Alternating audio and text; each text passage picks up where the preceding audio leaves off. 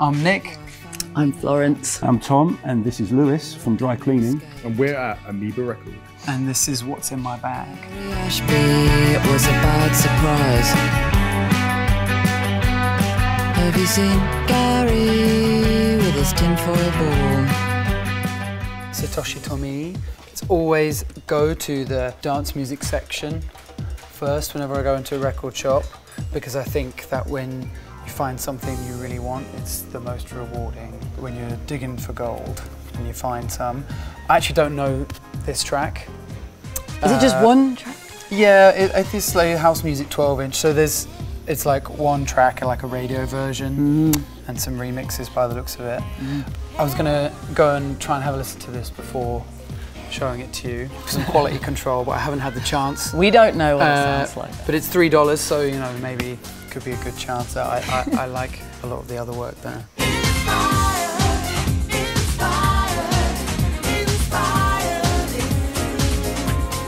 I've got Barry Manilow live here. Very nice gatefold sleeve. I chose this because there's a track on it that is a real treat. It's called A Very Strange Medley. And it's him doing like a big medley live of all the jingles he's written. So for like KFC and stuff like that. It's really entertaining. So we listened to it in the van, right? Yeah. It's really nice. It's great. So I was very excited when I found this. Like a good neighbor, State Farm is there. Bill Evans at the Montreux Jazz Festival. Kind of one of 3 recordings I've been after of his where he's got his trio with him. And it just seems like everything that happens at the Montreux Jazz Festival is kind of worth getting at some point. But like, I just love Bill Evans. There's something about the way he plays the piano. I could listen to it all day.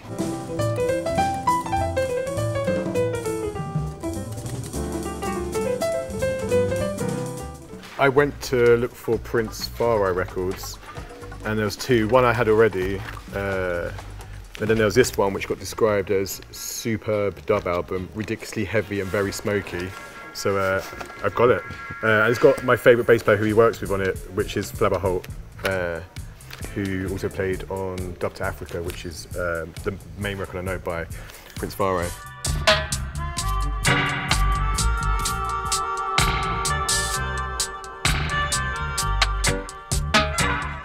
This is Donald Fagen of Steely Dan, the most polarising band in dry cleaning. I think I'm the only person that really likes to listen to Steely Dan.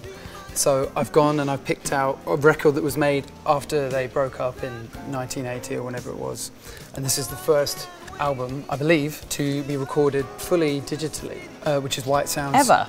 I believe so, yeah. Whoa. And he recorded it with Gary Katz, who recorded all the Steely Dan stuff. And I think they did it entirely like in a digital process in the studio. So it sounds super corny. And I actually have played this record to people before and they've just kind of laughed at me, but I love it. What a beautiful world this will be. What a glorious time to be free. Amadou and Mariam, who I love. And I saw them once, like years and years and years ago, in a venue in Leicester Square, which I feel like is not there anymore, because I don't even remember what it was called, but it was like huge inside. It feels a little bit like a dream. You know, one of those things that happened so long ago that you were like, did that really happen? Anyway, I saw them play there, which is the only time I've seen them play, and they were fantastic, obviously.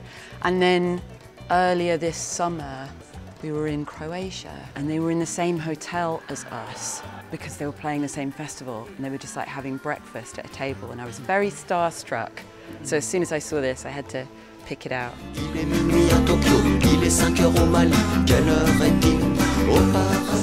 So this is a bit of an oddity I've sort of found. Well, oddity to me.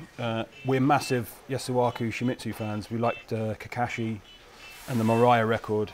I don't know much about this one, I have to be honest, but from the description, it's an album of work he made for his experimental dance music. I know that later on in his recording career, he's doing quite a lot of saxophone sort of stuff, and he also made a record of like music for adverts as well. So I thought I'd give this one a bit of a punt. I mean, we love Kakashi so much, don't we? It's like one of our favourite albums ever.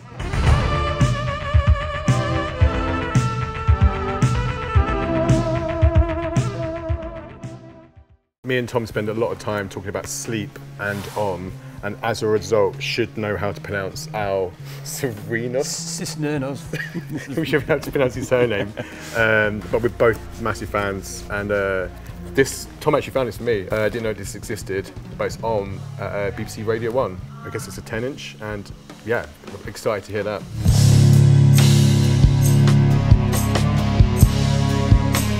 This is Liaisons Dangereuses. I definitely can't say it.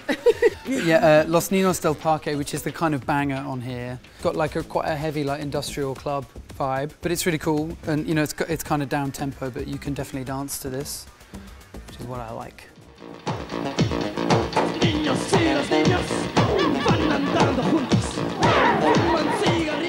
The nice thing about this shop is there's loads of unexpected things. I kind of had a plan and I've not stuck to the plan in any way. So this is the sounds of American doomsday cults. Whoa. Again, what is this? I'm not totally sure. It was in the spoken word section. I was very happy to find a spoken word section. I was like, wow. Mm-hmm. And yeah, so, I mean, there's a lot of writing on the back, but it doesn't, it's kind of random. Sect ready for Soviet attack. Members reported stocking up, going underground in Montana. And then it's like an article from the Boston Globe about something. And so, we don't know what this is. It sounds amazing. But I definitely want to listen to it. So I'm kind of hoping that it's like sort of in-house cult, either music or announcements, pronouncements sent to the members, something like that. I kind of enjoy that kind of thing, sort of charismatic people gone mad. Sympathy for Satan and the sorrows of Satan, association with the Nephilim and spacecraft, all perversions of the third eye through distorted and exaggerated images, perverted movements of the body and breakdancing and other forms of dancing. I also went for this by a guy called Piece de Résistance. He was the main dude in a really great post-punk band called Institute from Texas.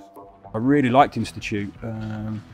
I really liked how it developed over the records as well. It became slightly more 70s. Like in interviews, they'd be talking about Grand Funk Railroad and stuff like that, which I was like, that's an interesting mix with from where Institute came from. I think the band didn't split up, but he moved to college in New York, so they didn't do quite so much stuff. And this seems to be his first solo record.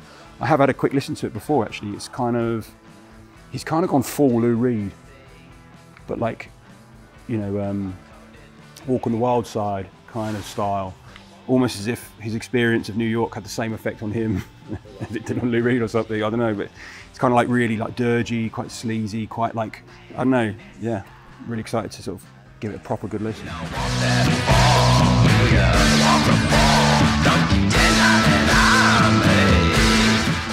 This is Liturgy, and it was on my mind because I'm doing a radio show. It's the best way to put it, for BBC. Me and Tom was doing a show, and they refused us. They didn't let us play a lot of artists, and Liturgy was one of them because it was too heavy. And I'm a big fan of Liturgy. It's really hard to find in the UK, and I was trying to get off the Bandcamp recently, and it was all sold out. So happy to find.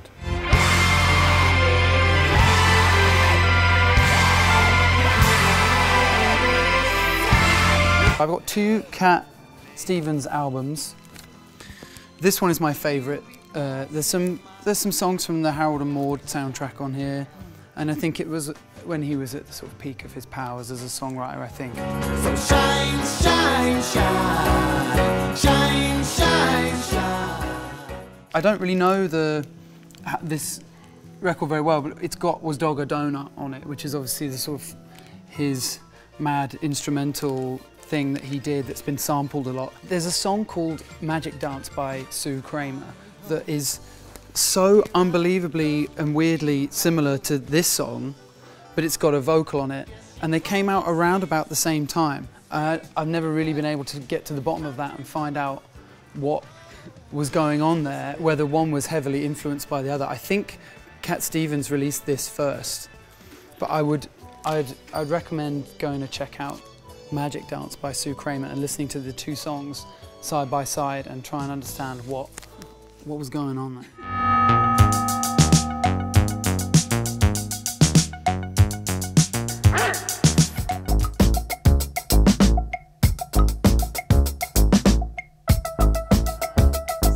one I just added in at the last minute.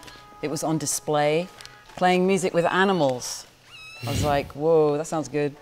And it seems to be, I know nothing about it other than what it says on the back. It seems to be like a man playing music in the presence of animals. So the first song is Froggy Went A-Courting, which I think is like a folk song. And it says, Froggy went a-courting 300 turkeys. Yeah. So I think he's just like playing the song and they're there and they're like reacting to the song. Anyway, that's what I want it to be. So We'll find out. I'm gonna get that. Frog went a-courting, beat it right, sword and pistol by his side,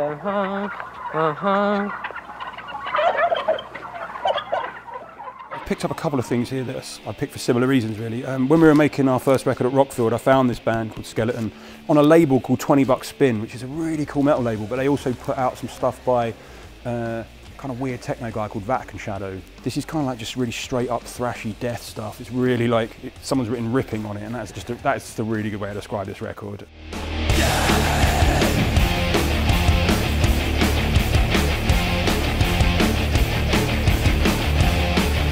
Then I also picked out this, which is it's a 1988 demo of a Polish heavy, evil thrash metal band called Magnus. Just the cover is everything I kind of look for really in metal, like theatre and a bit of sense of humour. It's limited to 200 copies, just love the cover. It's going to be good. 88 thrash metal from Poland, it's going to be good. And then you turn over and you see them, and that's kind of confirmation. This is going to be, it's a 5-piece as well, so a 5-piece. It's impossible for that to be bad. Yeah, 5-piece thrash band. You know, he's got nails coming out of his neck longer than I've got in my house.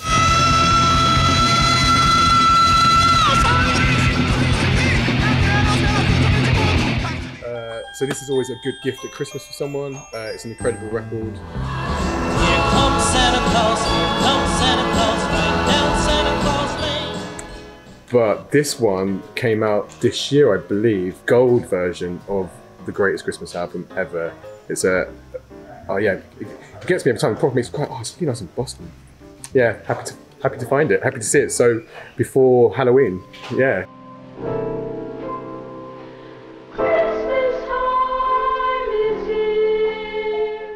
Well, thank you very much for shopping with Yeah, us. I hope that was okay.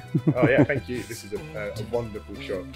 Thank you. Wow, yeah, thanks a lot. Yeah, Yeah. it's been really fun. Thanks for having us. Love to shop. And I'm gonna see the otters. There aren't any otters. There are. Well, we can check. And I'm gonna see the water caterpillar. There's no such thing.